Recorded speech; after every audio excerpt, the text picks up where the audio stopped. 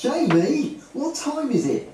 7:55 p.m. precisely. What time did we say we were starting? 8 p.m. and 32 seconds. Bollocks! We haven't finished setting up and the shitting audience are already out there.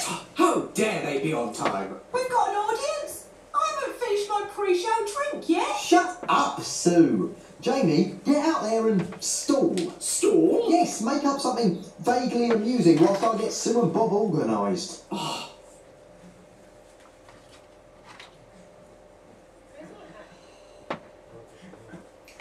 I don't like the look of them. Can't Bob do it? Okay, I'll do it. No, you'll just fuck it up.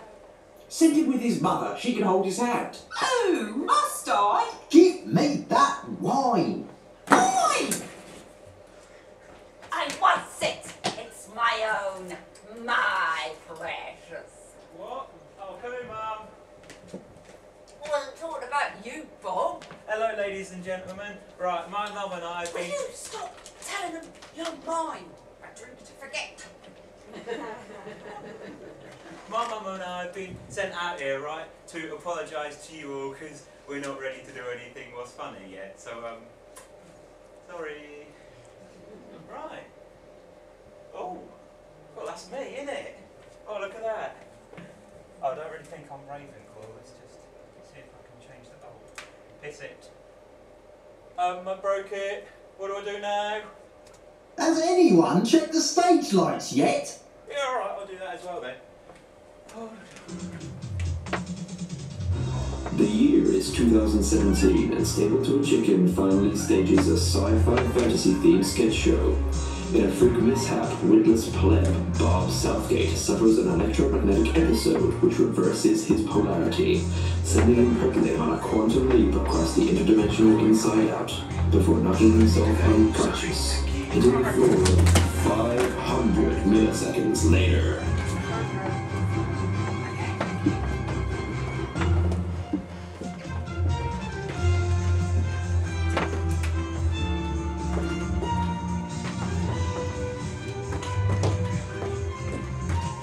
Thank you everyone for coming to tonight's Pigeon Comedy Show when worlds deride. I've been working really hard over these past few weeks to produce this show, and I think you'll all agree we've outdone ourselves this year. Yeah, don't pat yourself on the back too much, Sue. You haven't exactly been pulling your weight, have you, Jamie? Too busy pulling the bird, Sue, as you well know. You, me, after the show? Yeah, you know it. Are we missing someone? Everyone's missing me. Oh, you as well, yeah. Yeah. Kate! Kate! Who else in here? Thank you, and thank you. Done that bit, you idiot. I thought... That'll be the day. Tonight's show is going to be an extravaganza of fantasy. Yep, because I am the definition of every woman's fantasy. And some men as well. I think I threw up a little there, in my mouth. I did that once, didn't I? What, in Sue's mouth? Yeah. Oh. That's one serious paraphilia right there, even for a fantasy show. Jamie, Yeah? it's not a kind of fantasy show. No? No, it's a science fiction and fantasy show. Oh. Where are you off to? I just have a few rewrites to do. I may have put a bit too much kink into some of the sketches. Well, it's too late for that now. We're about to do the first sketch. We just need to check that we've managed to avoid all of those things that we talked about earlier, the really irritating things. Really irritating things? Yeah, you know, that we've avoided all the usual genre signifiers, all those tired and done-to-death tropes that get everyone's goat. Yeah, the thing that I find really annoying about sci-fi and fantasy is how the hero who ends up saving the world is always the least qualified to do so. Like some farm boy who turns out to be some gifted and expert spaceship pilot. Or the president turns out to be a businessman.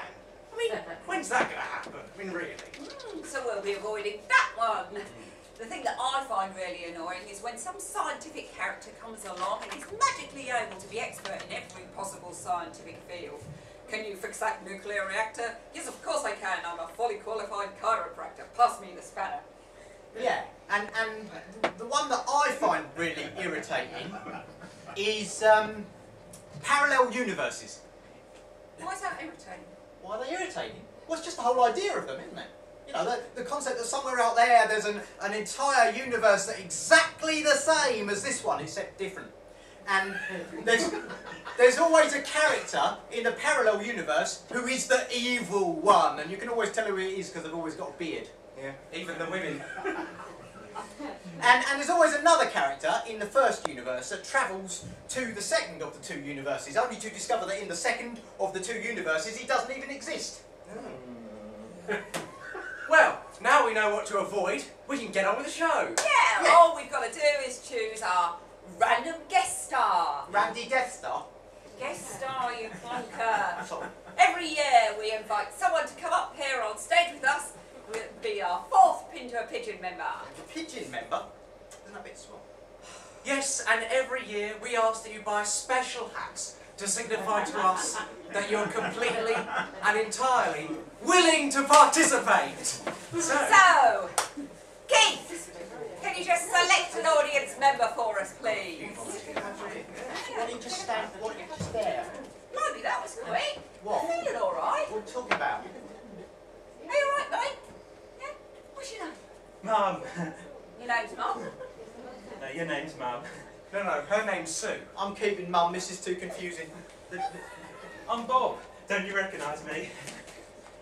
I haven't slept with you, have I? Oh, no, not that I can remember. Sounds like one of my dates. Have I?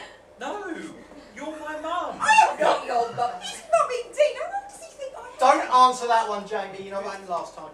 She is my mum. Well, she doesn't seem to think so. She keeps saying she isn't. Yeah, well, she always says that. Look, all I know is I'm here to do a comedy show, and you are in it, and you are in it, and you are in it. Yes, and you're so 2017's lucky audience member guest star. That's right, so let's get you off stage and into your first costume. But don't you audience members worry, those of you who bought your hats will have opportunity to participate later as special members of Pin to a Pigeon. Oh, I thought we were stapled to a chicken. Stapled to a chicken? What a ridiculous name. Come on, I've got a surprise for you in the wings. Oh boy. Okay, so whilst they're off getting ready, let's just check with the audience that we've chosen the right famous franchises to rip the shit out of. So, show of hands please for Game of Thrones. Anyone like Game of Thrones? It's about a third of them. Yeah. About a third of them. Harry Potter? Someone likes it. Good. Yeah, we've got quite a few Harry Potter fans. Okay, what about Hunger Games? Me! I like Hunger Games. That's my favourite. You did? Yeah. Why? Well, I like the first book, obviously. I mean, no one really likes the sequels very much, do they? No, I don't. Why? Why? They messed it all about. In the sequels, they got rid of the best characters, they changed the setting. It just wasn't as good, was it? Well, I preferred the second book. You kind of preferred the second, but I happen to have brought it on with me. So, if you could just point out to me the best bits, please. Keith, this is to kill a mockingbird. What's your point? Well, okay, if you don't like that, what sci-fi do you like? I know, Jamie told me, he said you like Knight Rider. Something about Knight Riding. Jamie, you can't keep his mouth shut. Well, he said you really wanted to go riding with Kit. No! Kit Harington, not Who? Kit the car. And what sci-fi fantasy do you like? I like Stranger Things. And they are? No, Stranger Things is his own sort of, Thing? yeah. Huh. I also like John Carpenter's thing. You like John Carpenter's Thing? Yeah. Well, I suppose John Carpenter's Thing was huge, wasn't it, Yeah. in its day? But no, I think for me, I found it a trifle overlong, and I found that once it worked its way past the opening, it didn't really build to much of a climax. Okay, so back to the audience then. Who likes Lord of the Rings?